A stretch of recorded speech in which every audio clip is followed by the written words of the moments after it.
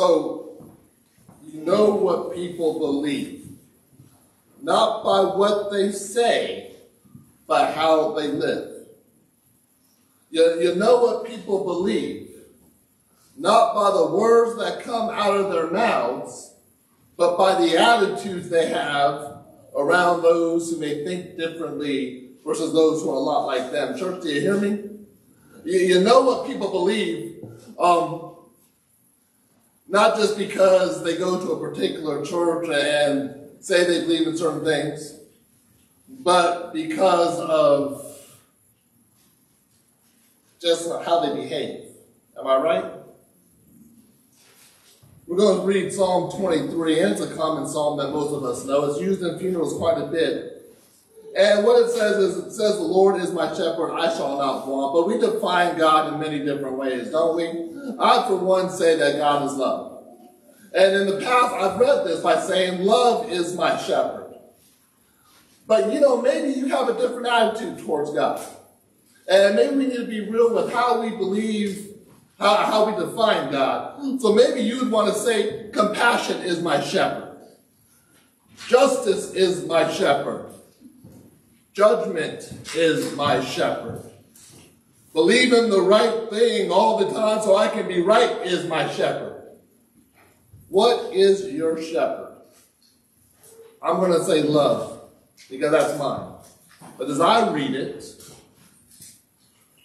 think about your words and think about what you would put in there. Amen? Love is my shepherd, I shall not want. Love makes me lie down in green pastures. Love leads me beside still waters. Love restores my soul. Love leads me in the right path for love's name's sake. Even though I walk through the valley, I fear no evil, for love is with me. Love's rod and staff, they comfort me. Love prepares a table before me in the presence of my enemy. Love anoints my head with oil. My cup overflows. Surely goodness and mercy shall follow me all the days of my life, and I shall dwell in the house of the Lord my whole life long. I know what you believe, not by what you say, but how you live. So what is your shepherd, and how is that shepherd guiding you? Let's go to God in prayer.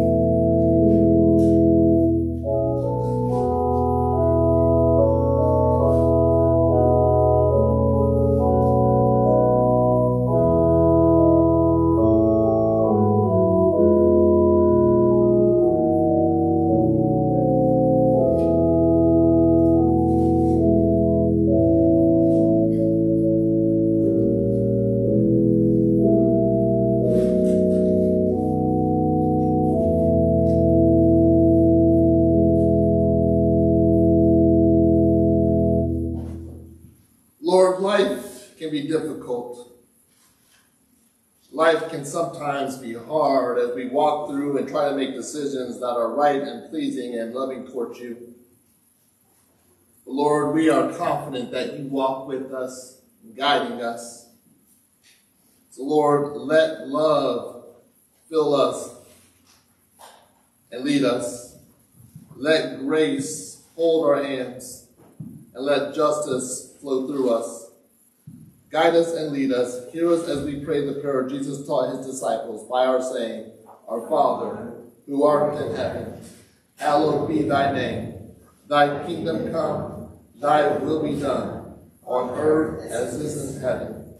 Give us this day our daily bread, and forgive us our trespasses, as we forgive those who trespass against us. And lead us not into temptation, but deliver us from evil. For thine is the kingdom, and the power, and the glory, forever and ever. Amen. Friends, please be seated, and children, please join me in our time together.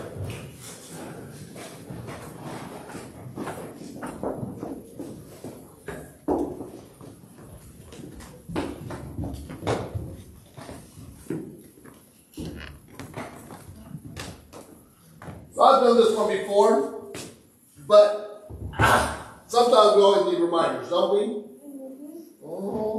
Right? Yes? I'm going to let you know. You know what this is? Well, first I'm going to ask you a question. What's your favorite food? Gyoza? Fish sticks? What's your favorite food? Meat? Meat. All right, come on up. Hey, what's your favorite food?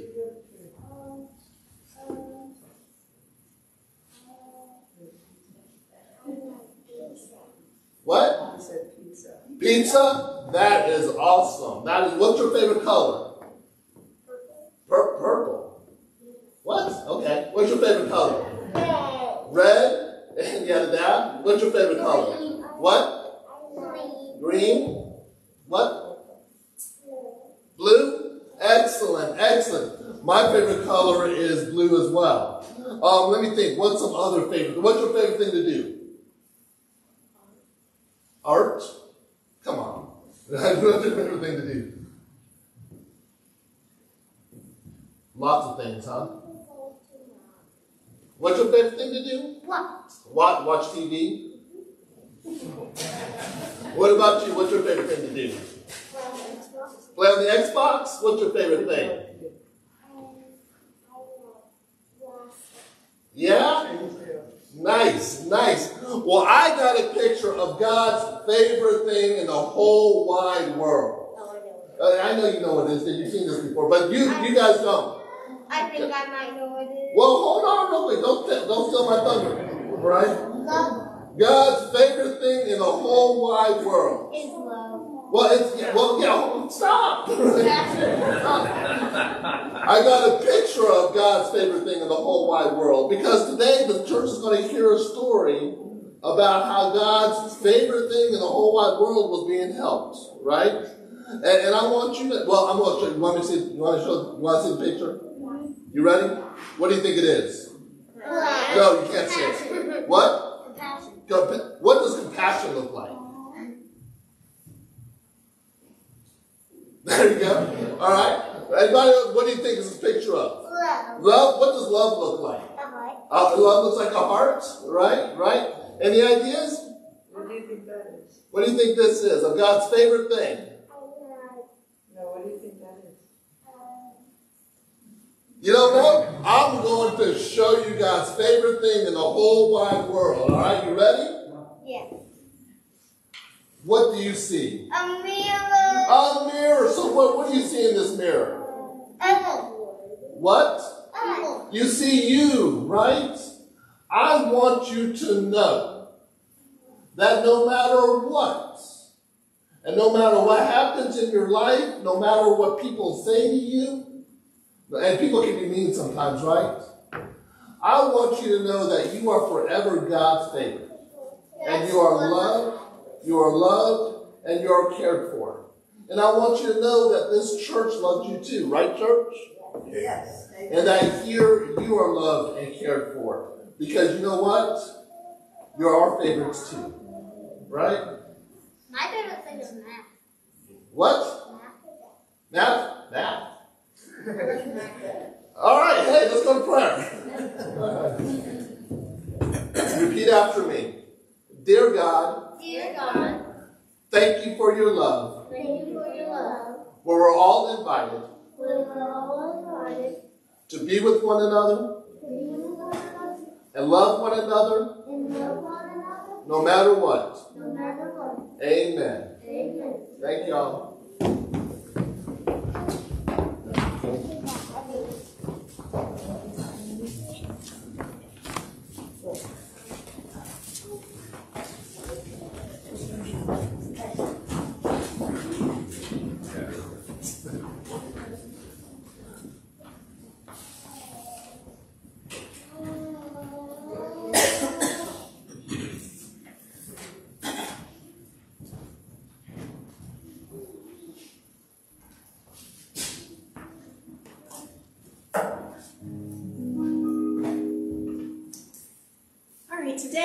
going to sing Crowded Table as performed by the High Women.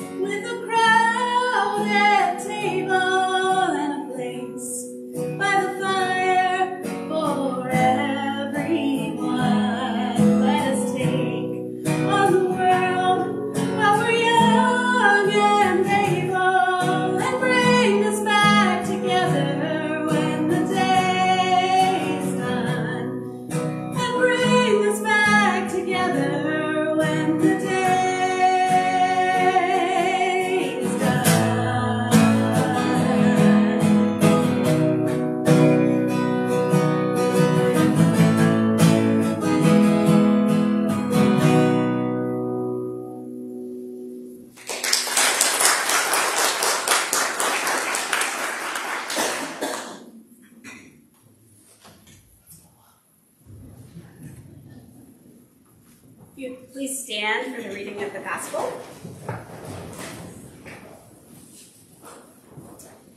Which is John chapter 10, verses 11 through 18. I am the good shepherd. The good shepherd lays down his life for the sheep. The hired hand, who is not the shepherd and does not own the sheep, sees the wolf coming and leaves the sheep and runs away, and the wolf snatches them and scatters them. The hired hand runs away because a hired hand does not care for the sheep. I am the good shepherd. I know my own, and my own know me, just as the Father knows me, and I know the Father. And I lay down my life for the sheep. I have other sheep that do not belong to this fold. I must bring them also, and they will listen to my voice. So there will be one flock, one shepherd. For this reason the Father loves me, because I lay down my life in order to take it up again. No one takes it from me, but I lay it down of my own accord. I have power to lay it down, and I have power to take it up again. I have received this command from my Father. You've heard the ancient story. Thanks be to God.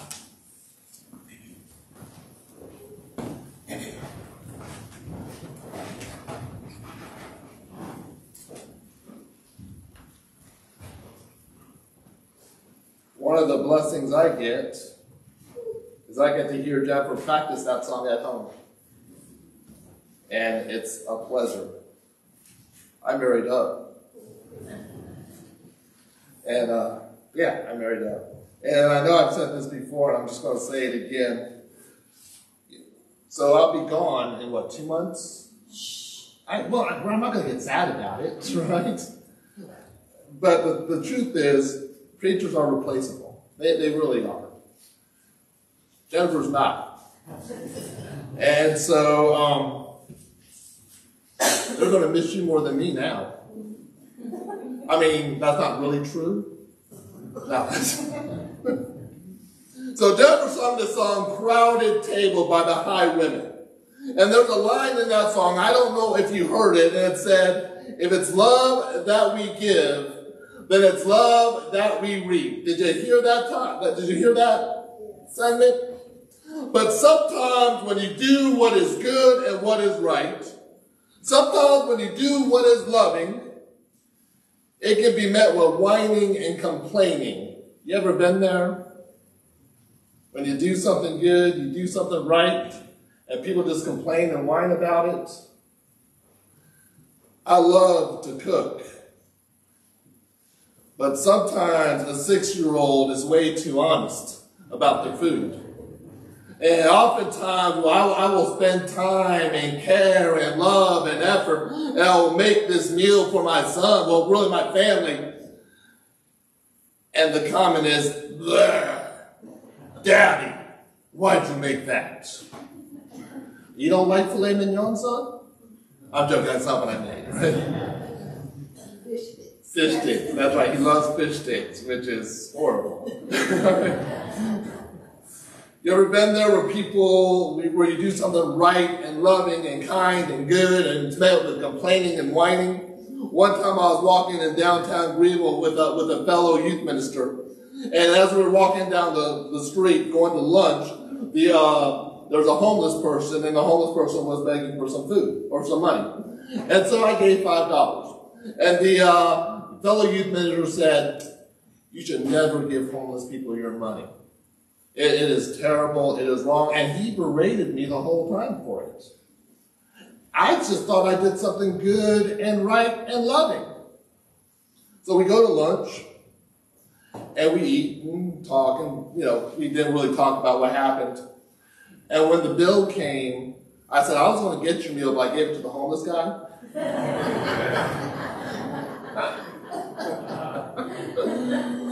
And he said, you're a jerk, man. But I know we've been there. And when we do something right and good and loving and it's met with whining and complaining, it can be discouraging and frustrating, can't it? In John's Gospel, Jesus always did what was good. He always did what was right, and he always did what was loving. And he healed a blind man who was begging on the streets, a man who was suffering from extreme poverty, a man who was marginalized by society. But after healing this man, some of the religious leaders had the audacity to whine and to complain. And that's the context we find ourselves in when Jesus calls himself the Good Shepherd. He is responding to whining and complaining. And the truth is, this healing should have been celebrated. Shouldn't it? Shouldn't it have? Not just because this man was helped where he said, I was blind, but now I see. But because it goes back to John chapter 1. Remember, everything in John's gospel goes back to John chapter 1. In the beginning was the Word. So this was more than a mere healing. This was the Word. This was the Logos, those universal truths that transcend religion and culture. Those universal truths that are shared by all. For instance, all want joy and laughter, don't they? When I go to Japan to visit my family, we sit around a table finding ways to laugh. just as I do with you when we go to lunch after church. All want to live a life of dignity, don't they? And so when Jesus healed this blind man, some universal truths were made known. The universal truth of justice was made known because this man was set free to live a life of dignity because of what Jesus did. The universal truth of compassion was made known because this man was well again and can live a life of worth because of what Jesus did. The universal truth of love was made known because this man was made whole again to live out new possibilities because of what Jesus did. And instead of celebrating what Jesus did, the religious leaders wanted to do some investigating. Instead of being thankful, they wanted to be critical. And that's a thing people do, isn't it? You know, if we don't like someone, we will find reasons to justify that dislike. We see it in our political and social discourse, don't we? We see it when a political leader can come up with a great idea, a fantastic idea. But someone will get disgusted with them, looking at them with hate and disdain because there was an R or a D next to their name. You ever do that? I do it. Come on. Come on. I'll go, man, that's a great idea. Oh, look who said it. No. Come on, church. Nod your head. Unless I'm the only one that does that, then I'm really embarrassed. No matter what people try to do to make things better, someone will be critical and hateful, not because the movement was bad or the movement was a bad idea, but because the movement was labeled liberal or conservative. You ever do that? Jesus did a good and right and loving thing, only to be questioned and criticized by those who was threatened by him. But Jesus relented and said this, I am the good shepherd. He said he was not some hired hand who can be intimidated by overwhelming challenges or scared off by sneaky predators or become lazy and apathetic. Jesus was taking ownership of what he was doing, and ownership changes our perspective. Ownership changes our responsibilities. For instance, Jennifer and I own a house. We love our house, don't we? I'm obsessed with my house. It's our forever home. Do you guys have a forever home now? This is our forever home. And we love it because it's a great house built in 1920. And it's in a great neighborhood within walking distance of downtown Greenville. But right now it's a rental.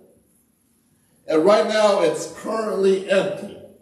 And so I'm going over there 2 or 3 times a week to do some work on it so we can rent it out again for our next tenants.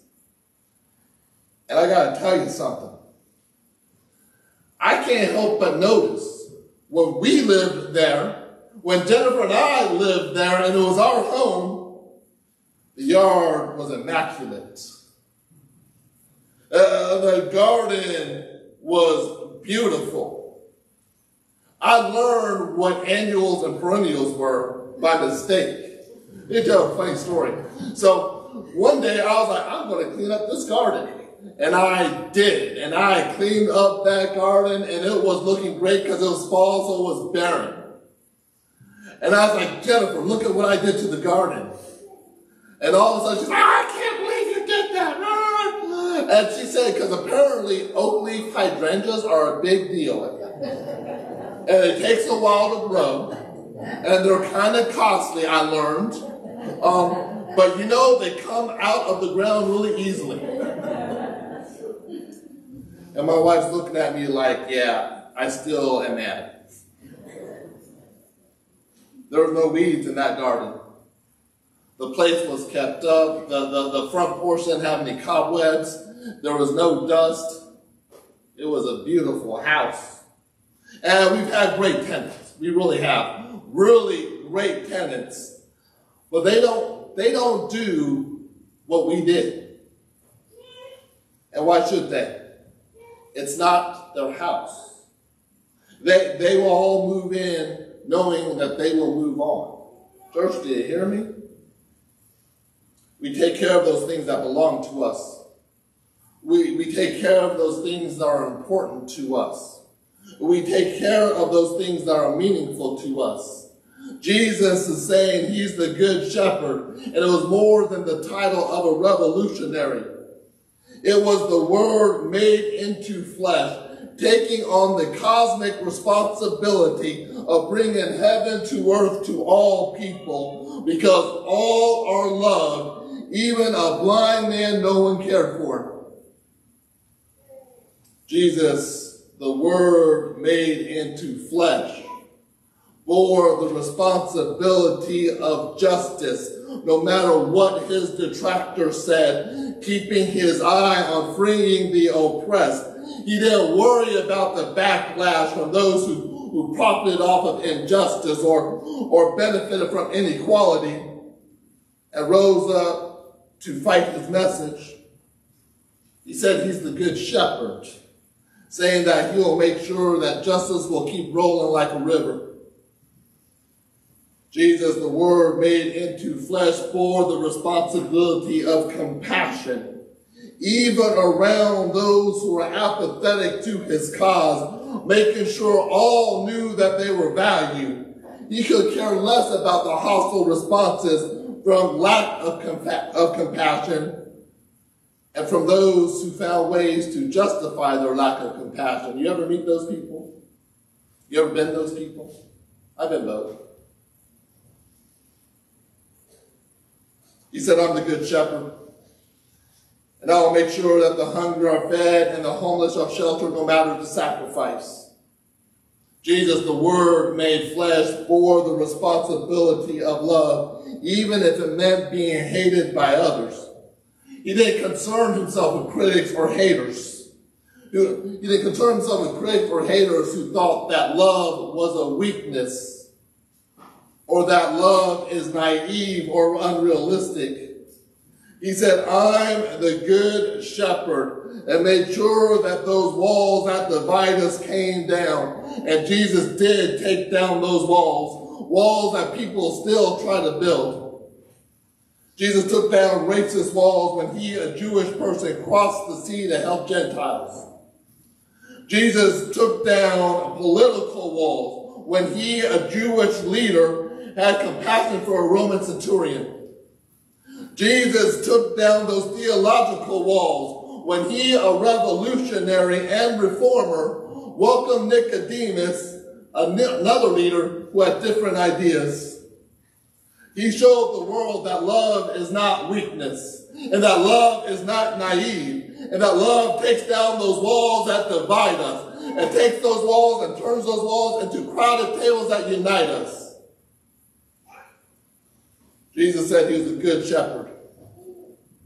And a good shepherd takes full responsibility of always choosing justice without apology, of always choosing compassion without question, and of always choosing love and never second-guessing it. And here's the good news. This passage says we belong to the Word. We belong to justice. We belong to love. We belong to compassion. We belong to God. The Word is our shepherd. And in a world where people are still oppressed, where inequality and injustice still exist, keep the faith because justice will come. And in a world where people are still suffering, where poverty and neglect are still rampant, have hope because compassion will come. And in a world where hatred and rage often surround us, know that you are at love. Be at peace, because nothing can separate you from that love. But the world, knowing justice, compassion, and love, doesn't just happen automatically, does it? nod your head, yeah. Justice and compassion don't come by our just waiting for it. And love isn't passive. Brothers and sisters, we are the hands and feet of God, called to bear the responsibility of justice, seeking ways to bring heaven to earth for all people, even when it means some will hate you for it. That we are called to bear the responsibility of compassion and feed the hungry and help the homeless and embolden the disenfranchised, even when it means being criticized by others. That we are called to bear the responsibility of love, seeing all people, even the neighbor who lives that way, or the co-worker who voted for that person, or the person who believes differently, seeing all people as made in the image of God, to be welcomed and to be treated with dignity and respect. We, like Jesus, are called to be good shepherds, not mere hands, but shepherds. To be shepherds like Jesus, showing the world that love overcomes all things. To be shepherds like Jesus, reaching out and welcoming all people and seeing God's beauty in our diversity. To be shepherds like Jesus, taking down those walls to build crowded tables where love is obvious and evident. The Word is our shepherd. And those universal truths lead us to bring heaven to earth. Amen? Amen. And I forgot my bulletin, so I don't know what's next. The Church in the Wildwood. Church in the Wildwood. Yes, thank you.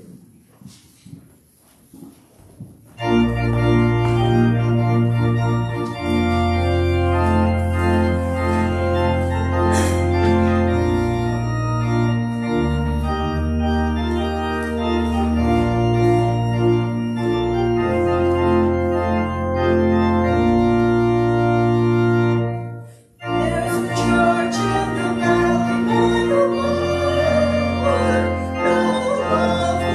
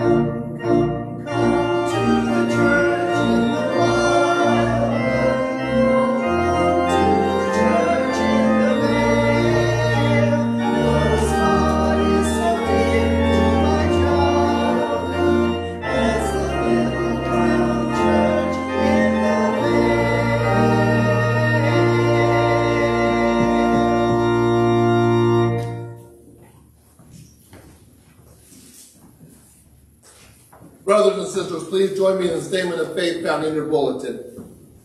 Please read with me. We believe in God, who has created and is creating, who works in others and us through the Spirit. We follow in the way of Jesus, celebrating God's presence, living with respect in creation, loving and serving others, seeking justice and resisting injustice, and seeking out hope and peace. We believe every person, regardless of color, religion, creed, age, class, or orientation, is a child of God. We are connected because we are family.